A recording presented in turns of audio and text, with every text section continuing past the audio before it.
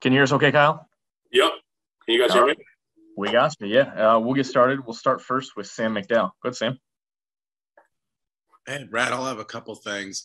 Kyle, obviously a tough break, I guess no pun intended, but when you come back from all and work so hard in the off season and then suffer that injury, what are kind of the initial thoughts that go through your head after putting in the work and then having that setback?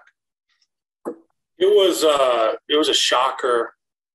You know, I felt so ready to go. I was so ready physically and mentally to give it a go again. And I felt confident and comfortable in the spring. And obviously the spring didn't end as well as I'd like it to. And now here we are back at ground zero, back on the field, which is nice. And yeah, it's been quite a experience. And I remember a lot of people were like, "So you're done now, huh?" And I was like, "Wait, hold on.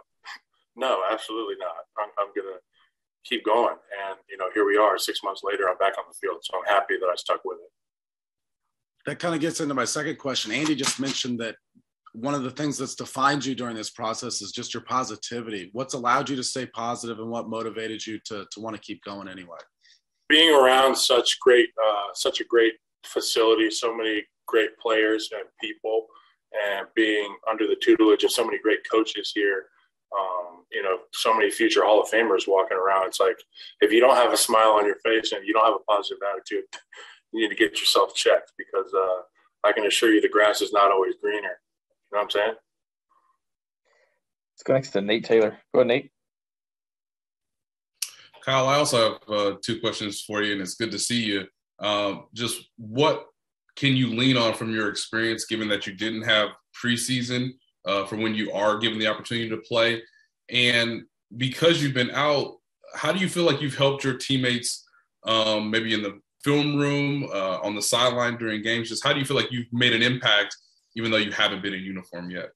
Well, Nate, thank you. It's good to see you guys as well, guys and gals.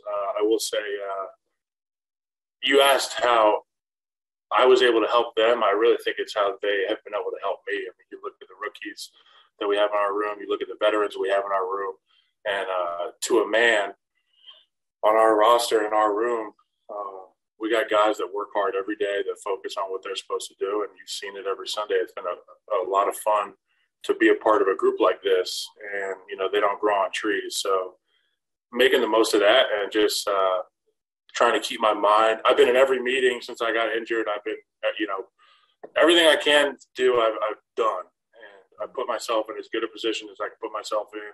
And I think leaning on my great teammates in the offensive line room, from Orlando to Joe to Creed, to Trey, Lucas, Mike, all those guys. I mean, down to Daryl and, Austin Blythe, and the guys that you get to work with on a daily basis, lift with and eat with and meet with. It's a special thing. I wish everybody could experience what offensive line could do to a personality and an attitude. Yeah, and just I mentioned earlier, just what from your experience, I know you retired and now you're coming out of retirement, but when you get the opportunity to be on the field, what will you lean on most from your previous experience, since you didn't get the chance to kind of gear up like most guys did with the preseason? You have to just lean on your preparation and have the utmost in faith in yourself and your teammates. I mean, if you're out on the field, then you've done the work to get there, and you need to have faith in what you've done to prepare. And albeit a short preparation, do whatever you can, and leave no stone unturned. So the hay's in the barn when you hit the pillow on a Saturday night or whenever it is. Let's go next to Pete Sweeney. Go ahead, Pete. Hey, Kyle, congrats on the recovery. I know that in your absence, you've watched this line and it's really developed, and they have some pretty good guards. I know that you had the right tackle year in 15 where you were able to make the Pro Bowl. What's the willingness level to maybe play tackle? Have they been working you there? I'll do whatever they want me to do. I mean, obviously, we've got a bunch of guys that can play in a bunch of different spots, and we've seen that in years past. So whatever Coach Heck and Coach Reed want to do, I'm here to help. That's why I'm in red, and I'm happy to do it. So we've got three more. We'll go right down the line, starting with Harold. Go ahead, Harold. Kyle, it's been forever. Good to see you again. You've had the opportunity to watch this team, from a distance, at least from beginning to end through training camp. I'm just wondering, when the team was kind of going through its, 3 and 4 stage, what even though you're new to the team, what gave you that kind of confidence that you believe that this team's going to come back and get to where they are right now, which is on a 4-game win streak? I mean, you got to just keep your head down and focus on what's important at the time. And I know we had, a rough time at some points in the season early, but I mean, that stuff's so in the rearview mirror. We're just focused on what's ahead of us today and how we can best prepare for the Denver Broncos. Let's go next to Soren Petro. Go ahead, Soren. And Brad, I've got two, if I could, please. I know, Kyle, you were just asked about, maybe working in a tackle, and everybody, I know diversity is a big thing with this offensive line. I know it's something that Coach Reed talks about, and we've seen it through the years, guys moving around along the spots. They do it more here. Is there more prep for the different positions here than you've been in other places, or is it pretty much the same? Hey, that's the modern NFL. Everybody works at a lot of different spots. Is it more or less here? It's hard to compare two spots, but I will say probably Coach Hack has done a far more extensive job of preparing guys to be in swing situations because he's played the position. He understands, at the drop of a dime, you need to be at the drop of a hat, you need to be ready to be anywhere. And then the offense has had a lot of success here of late, and I'm sure that was part of the attraction as well as the people and everything you talked about, the chance to come be in it. Now that you've been around it, immersed in it, seen it not just in training camp, but I know you haven't been out on the field yet with it, but how it plays and works. What is it that makes the offense, stand out and so unique, and why it's stood up here for so many years?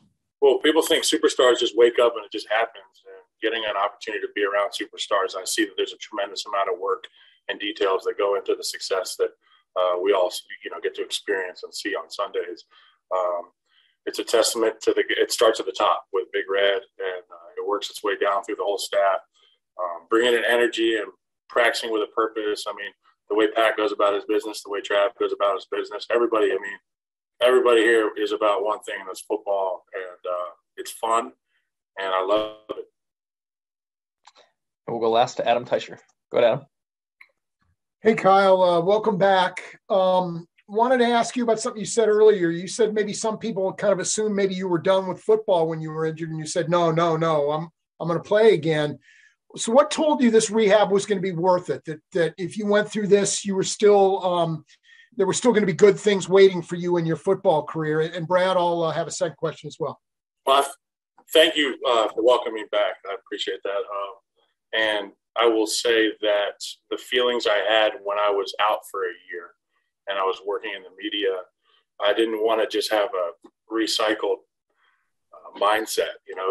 If I were to get hurt this past spring and walk away, I'd be sitting at home right now saying I'd be healthy by now. I could, maybe help this team.